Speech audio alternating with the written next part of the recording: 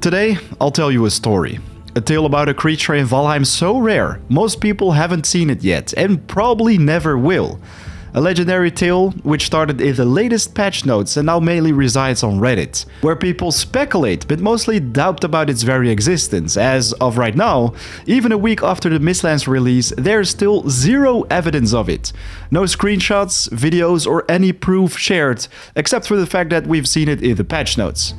What if I told you that the legends were true and I managed to find this very creature?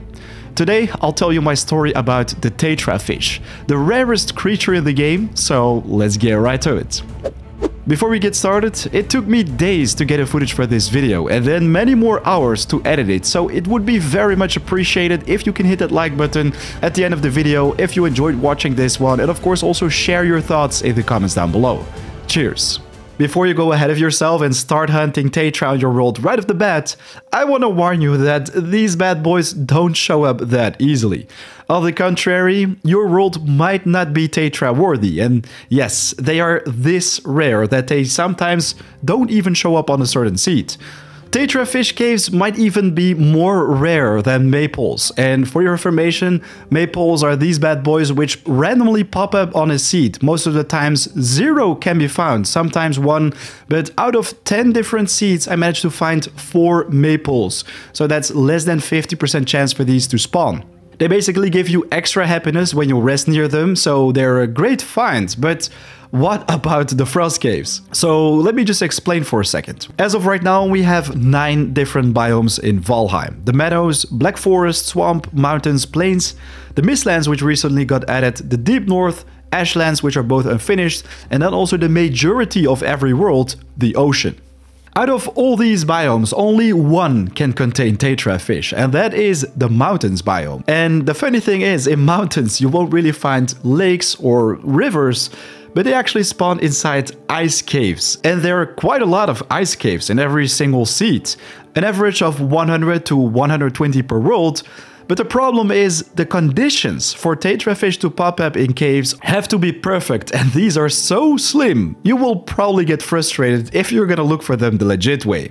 Right before I started my hunt for the Tetra Fish, I went on a quest to find the perfect seed for Valheim, which contains all the different biomes, the finished ones, the meadows, black forest, swamp, mountains, plains and mistlands, for the ultimate base building, farm building, so you basically have everything you need on a small island, which I'm gonna make a video for tomorrow. But on this very seed, I also decided to go on an adventure and search for the Tetra caves, which was a lot more difficult than expected. We cleared about 20 ice caves and we found absolutely nothing that indicates fishing is possible in caves. I also started to become a little bit doubtful about Tetra Fish. I was thinking like, this is maybe something comparable to Herobrine in Minecraft. So I tried to do a little bit of digging on the internet, but there is not much to find, as there is zero evidence of the Tetra actually existing. Some people claim to have seen water caves before the Mistlands update, but can't find the seeds anymore. And then there are also people who claim to have seen a frozen lake inside caves, where you can also pick up a fishing rod, which we haven't encountered after those 20 cave clears. So I decided to do a little bit of flying on a single player, just check out the exact same seed which we're using on the server right now. So with the help of some real life friends who also play on the server, do fishing in real life, we decided to go on an adventure and check out this very seed, every single one of us on single player with commands, so we could cover as much ground as possible. And together we checked over 75 different caves, until we finally found one of them with a frozen lake inside. And this was groundbreaking, as we didn't stumble upon one earlier.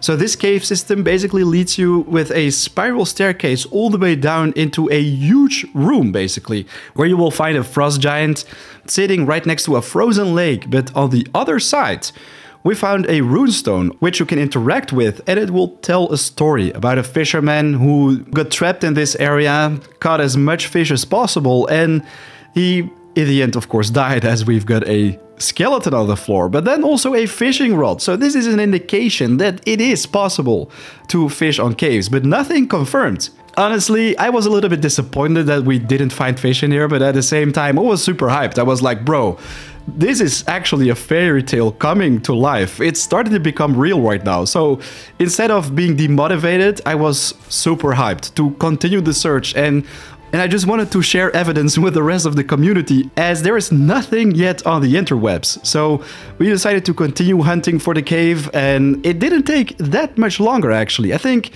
5 to 10 caves after finding this one, before we found a very nice mountain biome with 6 more frost caves, and one of them, ladies and gentlemen, was boom, liquid water.